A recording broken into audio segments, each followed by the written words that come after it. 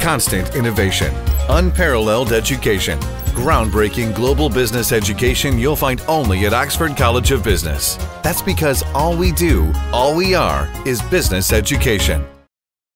The National Economic Council was attended by Prime Minister Ranil Wickremesinghe and Ministers Mangala Samarawira, Sarath Amunagama and Susil Premajayantha. Addressing the gathering, President Maithripala Sirisena stated that the primary responsibility of the National Economic Council is to take decisions giving prominence to the fields of domestic agriculture and industry.